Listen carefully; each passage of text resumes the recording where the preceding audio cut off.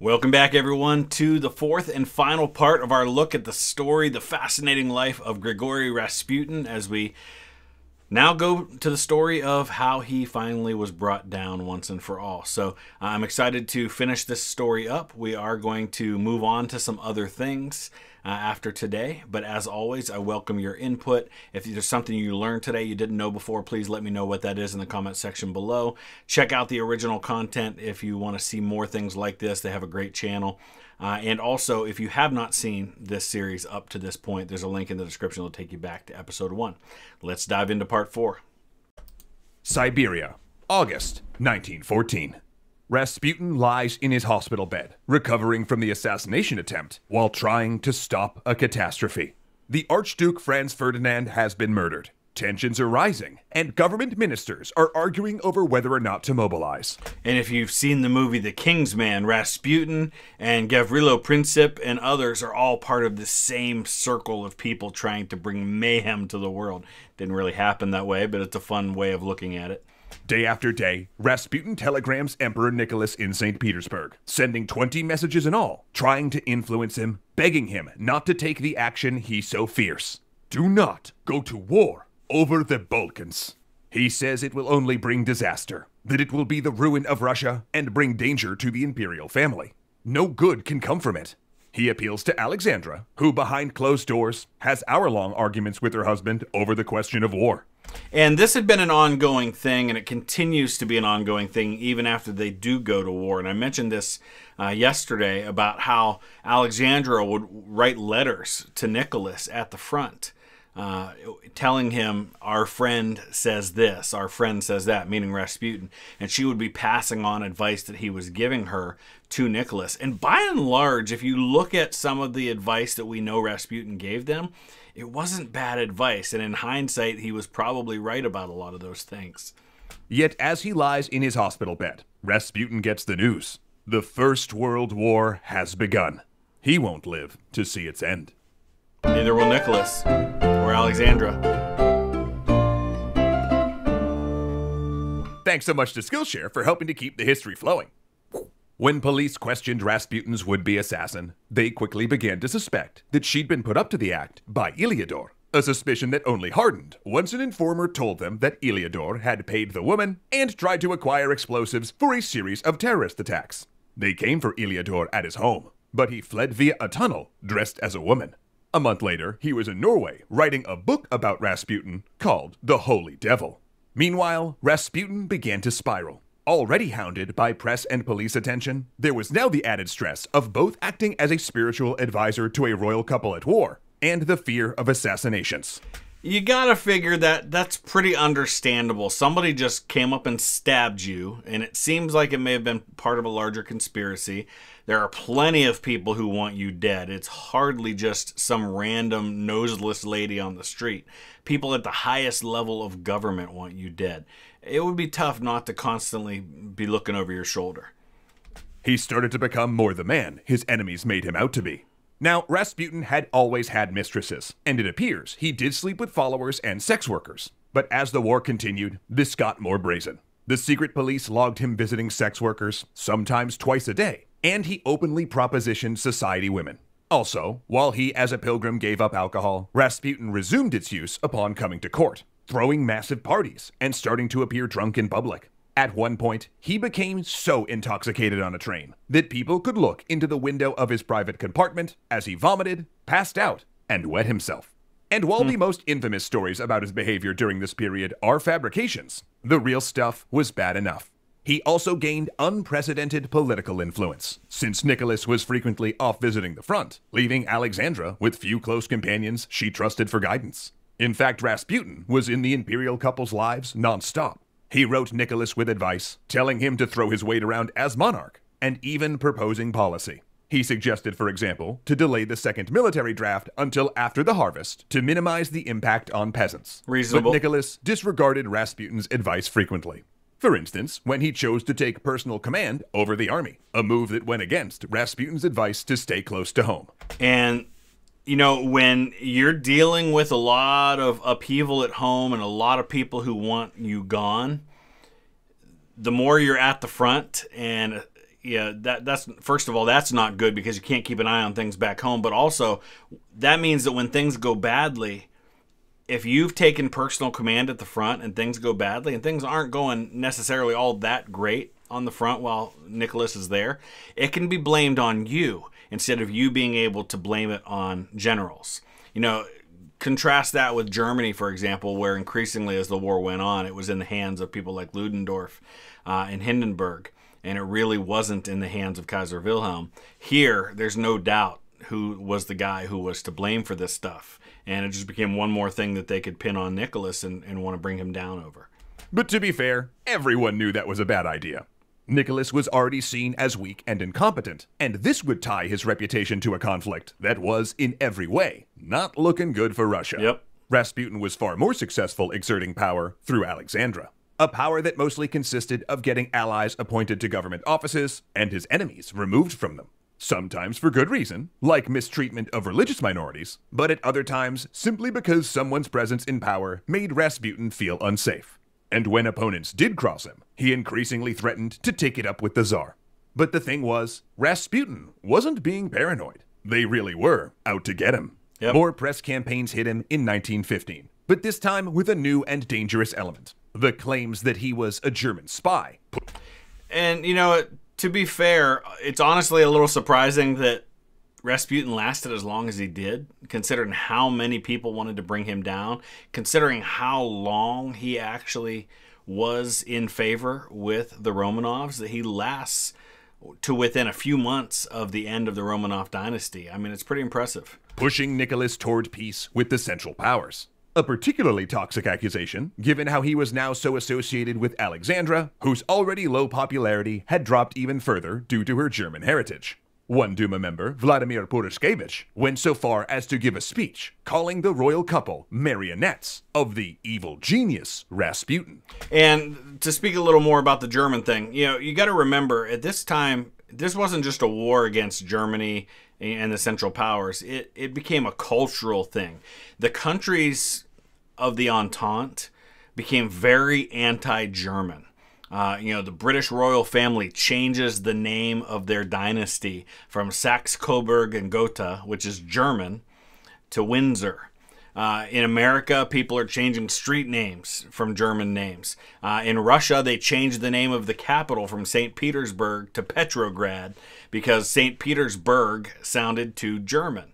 So there's a lot of backlash and a lot of side eyes going against anything remotely German. And when you have Alexandra, who's already German anyway, and is closely related to the Kaiser, who's her first cousin, it doesn't help when you start throwing around accusations of German spy. And saying that Alexandra had remained a German on the Russian throne, alien to the country and its people. The speech was purposely incendiary. A year before, demonstrators had called to have Alexandra banished to a convent, and mobs had killed ethnic Germans in Moscow. It's interesting, too, to note one of the greatest monarchs in Russia's history, Catherine the Great, was also German. Most of the British royal family is German. The Germans kind of infected everything. I don't mean that as a negative. I'm just, for lack of a better way of describing it. Purushkevich was playing with fire, but a fire that drew others. Because after this speech, Purushkevich found himself approached by Prince Felix Yusupov, one of the richest men in Russia, who invited Purushkevich into a plot to kill Rasputin, along with himself, an army officer from an elite guards unit, and Grand Duke Dmitry Pavlovich, the Tsar's cousin. So let's talk about Felix Yusupov for just a second. Why is he a prince? How does that all work in this time period? So his descent comes from this, he's part of the House of Yusupov, and by the time it comes to him, his mother is the heiress to this incredible fortune. They own a bunch of palaces in Moscow and St. Petersburg and other places, and so the name doesn't die out. He actually takes his mother's name, Yusupov, so he can keep the house going. They actually go back to the monarchs of the Nogay horde. That's where they get their wealth from.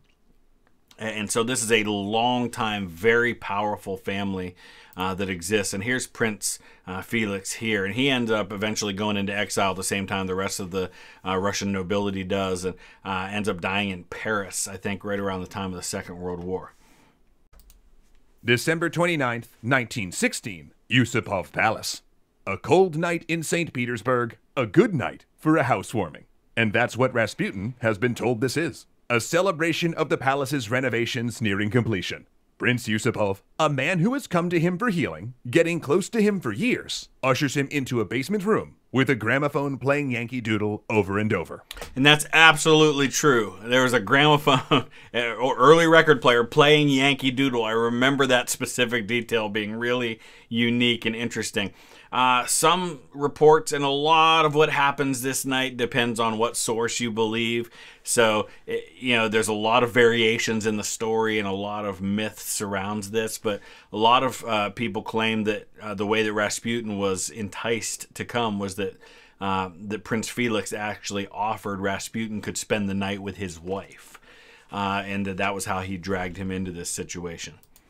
Before dawn, Rasputin will be shot 3 times. That's the only thing we know for sure, because the only accounts of that night come from people who have every reason to lie, to shift and spread blame, to make Rasputin out to be a monster, whose killing was justified by his demonic refusal to let death take him. Prince Yusupov's account, the most famous, claims that he served Rasputin cyanide-laced cakes and tea. Yusupov says that he sat there in awe as Rasputin gobbled them down with no ill effects. Next, he says, Now, there's a couple of theories about this, if it did indeed happen with the cyanide-laced food. One is that Rasputin had been building up a tolerance to this by taking a little bit every day. Other people say, well, maybe the cyanide was old. This happened during the assassination attempts, before the successful assassination on Archduke Franz Ferdinand. The first guy, the guy who threw the bomb that was supposed to kill the Archduke but ended up blowing up behind him, he jumped over, I think, a bridge and had taken some cyanide, but the cyanide just made him really sick. It didn't kill him because it was old. A lot of people think maybe that's what happened here. It was old cyanide. It wasn't strong enough to do the job. Plied him with poisoned wine, which again did nothing. A man prone to believing in the supernatural, Yusupov began to panic. He says he went upstairs, got a revolver from other conspirators, and then returned, telling Rasputin to look at the crucifix before shooting him once through the chest. Stashing the body in the basement, the group dressed an army officer in Rasputin's coat and drove the man to Rasputin's apartment so witnesses would see him going home. Then they went to move the body. So you would think, well, wouldn't this be a popular move? Well, yeah, maybe with a lot of people, but not with the royal family. You don't want to be the one who gets this pinned on you, so you're going to try to mask your involvement. Now, later on, it's not going to matter, and he can be honest and tell this story, but initially, they did everything they could to make it look like they weren't involved. But when Yusupov lifted the corpse, it came alive. Rasputin, wounded, clawed at his would-be killer, then scrambled to his feet and fled into the snow of the courtyard, the assassins following. And he describes it as like this crazed look in Rasputin's face, and that he had like this demonic eyes. And of course, he had demonic eyes anyway. And he kind of goes into all this detail about how he got like almost like a zombie story that he's telling about this guy rising from the dead and moaning and screaming and freaking out. And finally, he shoots him again in the back as he's running away. And then he comes over and puts a bullet in his head. And even that ends up not killing him, according to them. That is where Grand Duke Dmitri put him down with 2 shots, one point blank through the forehead. Then, with it perilously close to dawn, they dropped him off a bridge into a river through a hole in the ice. And this is cool because that's actually what that bridge looks like. If you see pictures of that bridge, it looks exactly like this today.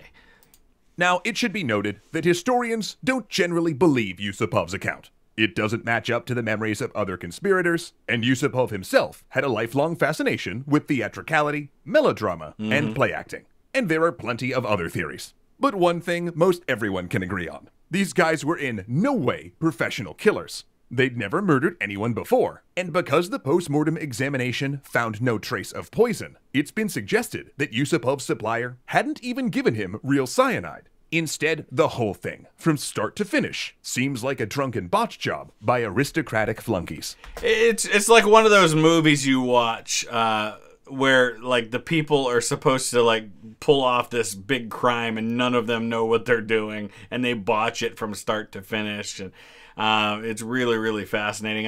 A movie that comes to mind is Horrible Bosses. I think the second one, they like try to pull off all this stuff and they just botch the whole thing from start to finish. That's kind of what's happening here. These are noblemen. These are people who don't typically get their hands dirty with stuff. And now they're trying to kill the most infamous holy man, mystic, kind of mad monk out there. And they're trying to cover it up and they just mess up all of it.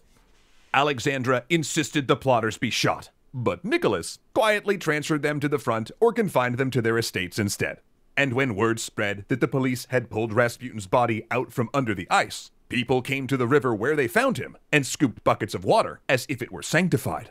It was an Holy expression water of the old Russia, one that did not have long to live. For 2 months later, when winter food prices led to looting and police opened fire, riots broke out. The February Revolution had begun, and by March, Nicholas had abdicated and was living under house arrest with the provisional government in charge.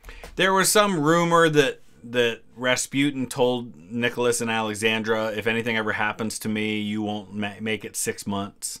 It might be one of those apocryphal things that didn't really happen, but within a few months, this did all happen. And if you ever see, the February Revolution actually takes place in March by our calendar, but they used a different calendar, and it was February for them, March for us.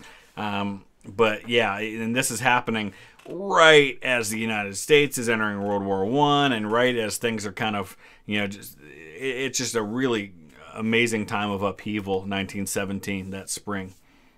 In October, the Bolsheviks seized control. Of course, this would have likely happened without Rasputin. After all, with 1.7 million Russians dead in the war, hunger throughout the country, and an aristocracy refusing to modernize, there were more than enough historical forces to drive change. But there's no doubt that Rasputin played a role, providing a concrete figure the opposition could rally against. And once he was removed, the criticisms he'd absorbed for years instead fell personally on Nicholas. One of the things I always talk about, and this is kind of nothing to do with this specifically, but in any system, whether it's a government system, a business, a workplace, a family, there always tends to be a focus of anxiety. Whatever anxiety exists is focused on a person or on something. For a long time, the focus of anxiety in the Russian nation, all the things that were going wrong, all the food shortages and the poverty and the uprisings and things like that, and the war was all focused. The anxiety for that was focused on Rasputin. Well, now Rasputin's gone. That anxiety is going to be focused on somebody or something else. And now it shifts to Nicholas himself. Whereas, so in a lot of ways, like he said, Nicholas had been shielded from that because somebody else was to blame. Well, now there's nobody else to blame except Nicholas. In looking back, it's hard not to think of Rasputin as a figure of our modern age. One who, whatever the truth, had his public image defined through partisan press, conspiracy theories, and the distortion of fame. One whose memory could be defined by men like Ilyador and Yusupov, who had both literally tried to kill him and then wrote books about him, casting him as a wicked advisor or fairy tale sorcerer who brought down a monarch. Ultimately, Rasputin serves as a warning against being seduced by a good story, one that's too cut and dry to be true. And if I'm not going to show it here, but if you are so inclined, there are photos of Rasputin after he was pulled out of the water. And in theory, at least, the Tsarina had him buried on the grounds, I think, of the palace. And they think maybe he's there today, but we really don't know for sure. Because history isn't like that. It's messy, full of contradictions, often told by people who are unreliable, deeply biased, or that don't know the whole story. Yep. And if those stories work hard enough, they can change a man in the eyes of history into one who never really existed. And that's why it's important to always ask those questions, to always look at multiple sources. Never assume that because you read something in one place that is the truth. Trust but verify. That's the important thing when it comes to history. I spend a lot of time responding to people who post something, well, this is what is the truth about this, because they read that somewhere or they heard that somewhere, but the facts sometimes are very different, so it's important to gather as many sources as we can. All right. Well, I hope you guys enjoyed that as much as I did. Learned some things I didn't know before, and that's always the goal. We're trying to learn together.